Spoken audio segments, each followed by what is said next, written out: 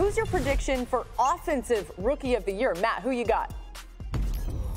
Well, let's stay at the wide receiver position. Christian Watson goes to arguably the best quarterback in the NFL, Aaron Rodgers, and he has no one else to throw to. So just process of elimination, Christian Watson's going to get a ton of targets. But again, he's 6'4". He ran a 4.3. We've seen him do it as a kick returner, a running back, which shows his explosiveness. What he can do with the ball in his hands after the catch is truly special. And again, with that size, he's going to give Aaron Rodgers a red zone threat. Devontae Adams is gone. It is time for a new #1 wide receiver in Green Bay. I think it'll be Christian Watson.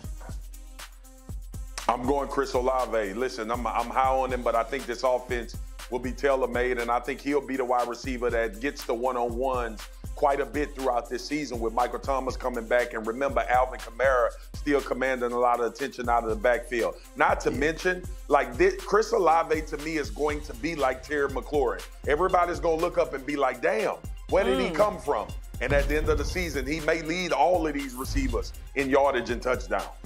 It's a running back for me and Breece Hall. The Jets needed a running back in the worst way. They came back in, they went back up, they got him in the second round. And you know the best friend for a young quarterback is a dominant run game, and I think the Jets will be powerful in terms of that. We saw Breece Hall at Iowa State dominate that conference and do the things that got him selected to the Jets in the second round.